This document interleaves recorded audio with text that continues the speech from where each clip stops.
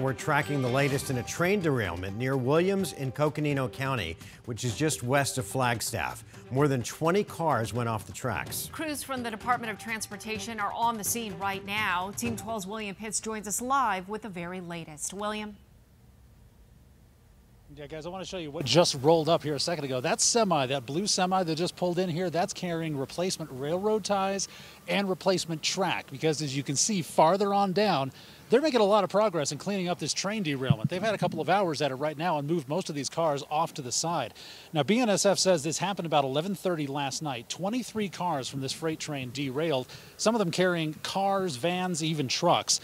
Coconino County Emergency Management says there was major damage to the train tracks. The rails in some spots, as we've seen, are bent and twisted and going in really weird directions, but no one was hurt and there was nothing dangerous in any of those cars. Crews have been out here all day moving those train cars out of the way so they can get the tracks repaired. People who live around here say they hear the trains all the time, but usually ignore them. Last night, though, was different. I heard this crashing that continued for a while.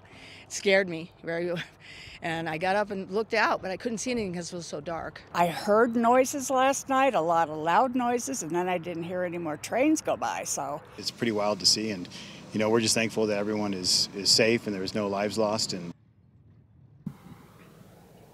now, the train track is shut down while the cleanup is happening and repairs are done. Obviously, that does mean there are trains backed up to Flagstaff because no one is coming or going, and there's really no other line that they can take in this part of Arizona. Again, officials say no one was hurt in this derailment. We did ask earlier about the Amtrak train that usually comes through here about 8 o'clock at night. We're told it is definitely canceled for tonight, and they're looking at adding more rail cars to handle the traffic tomorrow. Again, they are starting to clear everything up here and start to get the work done to open this rail line back up.